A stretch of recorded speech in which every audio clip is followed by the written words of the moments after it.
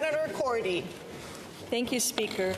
Honourable Senators, I would first like to acknowledge that we are meeting here today on the traditional unceded and unsurrendered territory of the Algonquin Anishinaabe Nation, whose presence here reaches back to time immemorial.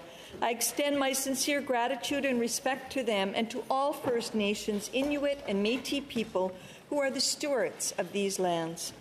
I am pleased to rise today to tell you one of the ways in which the Progressive Senate Group has decided to mark the start of National Indigenous History Month.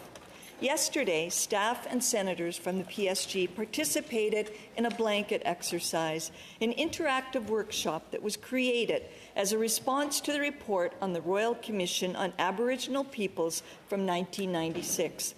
Using blankets as a visual representation, we witnessed the many injustices inflicted on generations of Indigenous people, including through the aggressive and often deadly dispossession of their lands and the decimation of their families, communities, cultures, languages, and entire ways of life. As a result, we were able to deepen our understanding of the past and present realities of Indigenous people in what is now known as Canada. I know I'm not the only one who found the experience tremendously impactful. Our Indigenous facilitators, John, Francine, and Jesse, graciously shared their own experiences to teach us about a history that most of us were never taught, including about the lasting harms associated with the continued apprehension of Indigenous children through the child welfare systems.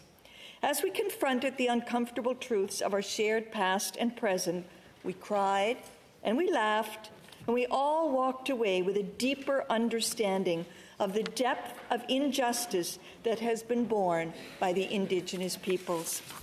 More than that, we left with a renewed commitment to help advance reconciliation inside and outside of this institution. I encourage everyone to find their own ways to mark National Indigenous History Month. We need to honour the experiences of Indigenous peoples, and that cannot happen without listening and learning with open hearts and open minds. Thank you to Senator Francis and to your staff for organizing such an opportunity. Thank you to the senators and staff who participated. The blanket exercise is an experience I certainly won't forget, and I urge everyone to participate if you are ever offered the opportunity.